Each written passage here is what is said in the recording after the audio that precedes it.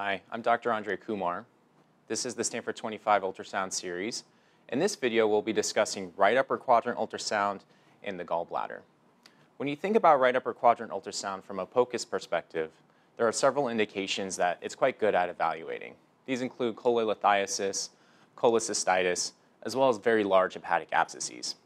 Things that it's a little bit less reliable at include evaluations of biliary tree pathology, including dilation, stones in the bile duct, determination of cirrhosis, as well as vascular malformations. When I think about doing a right upper quadrant ultrasound, there are several probes you can use. You can use either a phased array probe or a curvilinear probe. A phased array probe has a smaller footprint between ribs, which allows for easier visualization. A curvilinear is much larger, so it has greater depth, greater penetration, and it allows you to see the entire organ pretty easily.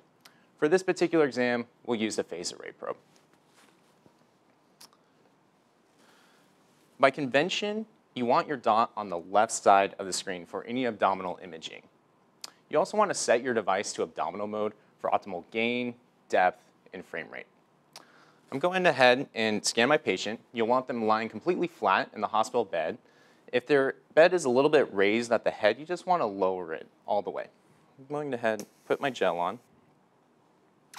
For right upper quadrant ultrasound, there's several landmarks you want to just be aware of.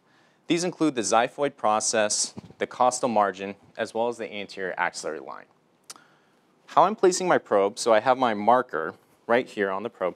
I'm placing it up towards the patient's chin or head. You'll generally want to take an angle that's a little bit below the costal margin, so it's important to know several landmarks. You're going to want to identify the xiphoid process, the costal margin, and the anterior axillary line. Generally, you're going to place the probe about 1/3 of the way from the xiphoid process to the anterior axillary line, so right about in this area. You'll want to have the probe slightly pointed towards the patient's head. The gallbladder tends to be a very superficial structure, and so you may need to adjust your depth as you're scanning. Right in the middle here, we can see the gallbladder, and you can practice fanning and rocking back and forth to center it as well as to scan along its entire length. If you want to get a cross-sectional view of the gallbladder, you can also turn your probe. So rather than this marker being pointed towards the patient's chin, you can actually turn it at a 90 degrees, so it is now pointed towards a 3 o'clock position to see a different section of the gallbladder.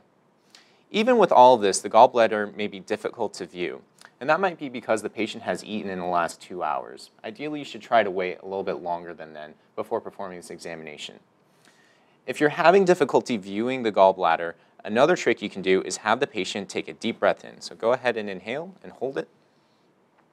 By inhaling, this allows the gallbladder to come into view as it's pushed down more into the abdominal cavity. Go ahead and breathe out. Another thing with troubleshooting is I often see trainees pointing their probe too perpendicular. You have to imagine what this beam is pointing towards. So if you point perpendicular towards this, you may not be able to see the gallbladder, which sits a little bit higher in the abdominal cavity. So be sure to drop your probe as you scan.